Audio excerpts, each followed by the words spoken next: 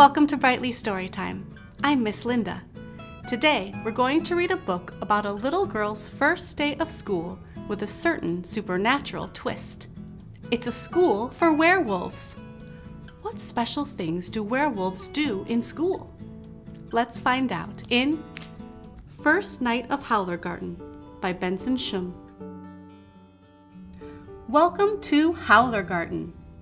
Your first night of HOWLERGARTEN will be full of furry, fun were activities, and you'll meet many new friends. Most importantly, when the full moon rises, our students will transform into their true were selves for the first time. We can't wait to celebrate with you. Do I have to go to HOWLERGARTEN? Asked Sophie. What if I don't transform into a werewolf like you and Dad? You'll be your wonderful self, and that's already enough, Mom replied. Don't worry. We'll always love you no matter who you are, said Dad. But Sophie did not want to remain human. She had heard from Molly, a first grader, that her friend's cousin's brother failed to become a werewolf on his first full moon. Rumor had it, he got kicked out of HOWLERGARTEN.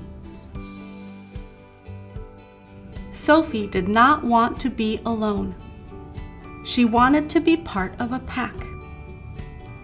She's still human! So, she gathered all her werewolf things, put on her favorite werewolf headband, and repeated werewolf thoughts to herself. I'm a howler. I'll have fur.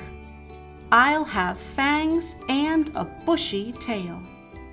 Sophie felt ready for school. Until the first bell rang. Good evening, Sophie, said her teacher.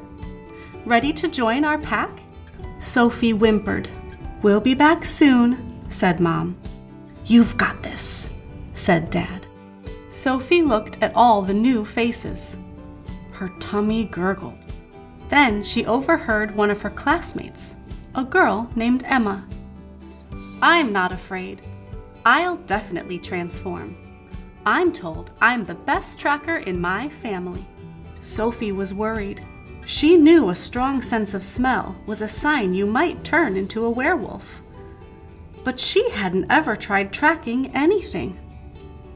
First, they practiced how to move like a wolf. Sophie stumbled. Gallop, trot, pounce. Wah! Next, they learned to listen to the whispers of the wind. Sophie strained her ears, but heard no howls. Then they tried to track. Sophie never caught a scent. Achoo! She wished she was more like Emma, who found her bone right away. Sophie seemed to lack basic werewolf skills. Was this a sign she would stay human? At recess, Sophie snuck away.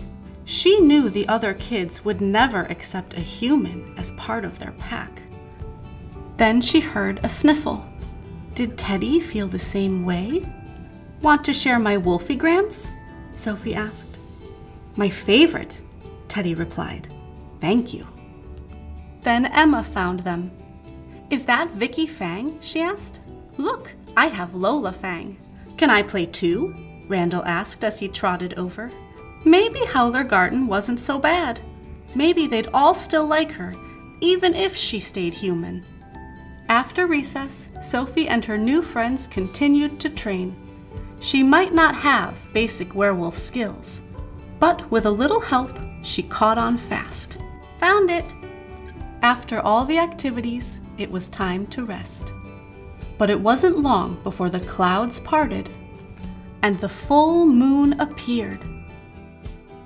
It's your moment, HOWLERGARTENers, her teacher announced. On the count of 3, lift your face to the moon and call your were self.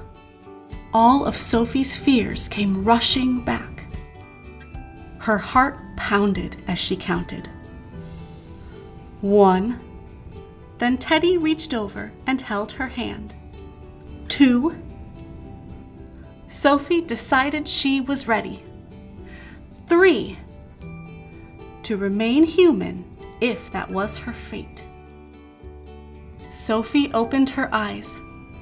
She glanced at a mirror. Instead of 2 human hands, she saw 2 soft, padded paws, a short snout, and a bushy tail.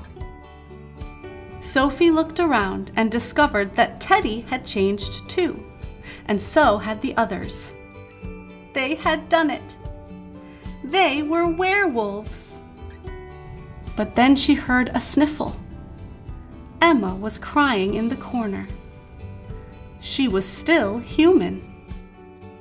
As Sophie approached her, Emma said, "Now I can't be a part of the pack.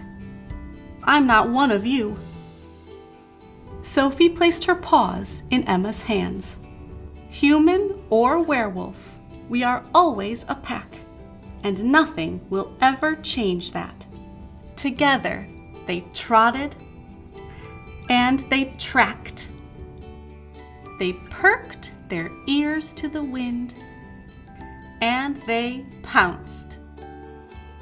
And Sophie and her friends howled and growled until the last bell rang. First night of HOWLERGARTEN. Have you ever been nervous for school like Sophie was? New experiences can be scary, but as long as you try your best and be yourself, you'll have a great time. Come back to read more stories together anytime you'd like, or find more books to read yourself at readbrightly.com. Bye!